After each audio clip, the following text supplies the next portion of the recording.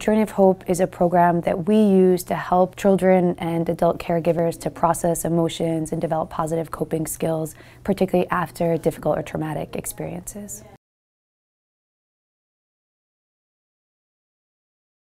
Emotional support is huge for these kids. They're craving it, they need it every day. Every personality is met, every personality is thought of, every emotion has been researched.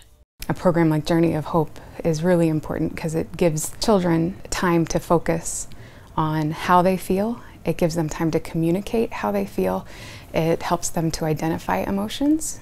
Stress and anxiety makes me feel kind of hopeless and angry sometimes, but I've learned new ways of dealing with it through Save the Children.